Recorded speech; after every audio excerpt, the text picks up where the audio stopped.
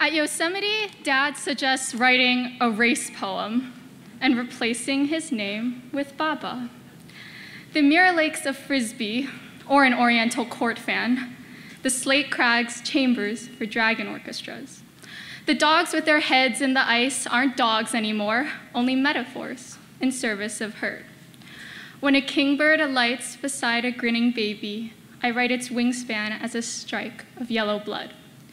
Dad hums this through the winter, good, very good, but alter good to hun hao. In the white water, there's zero flotsam. I still dredge up my birth certificate because it's profitable to liken English lettering to a bloated lifeboat, that or a slow-rotting tongue.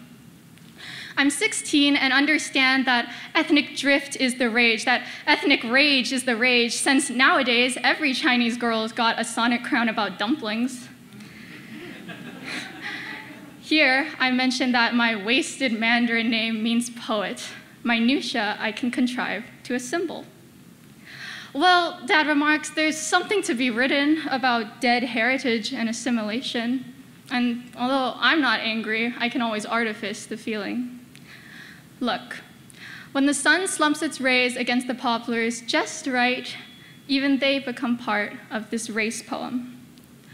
And yet it's weeks until spring. Forgive me, I do love federal heartland. And forgive me, when a kingbird alights beside a grinning baby, I only want to think of the wetted arc of its feathers, the wind blustering over acres, nothing more. Thank you.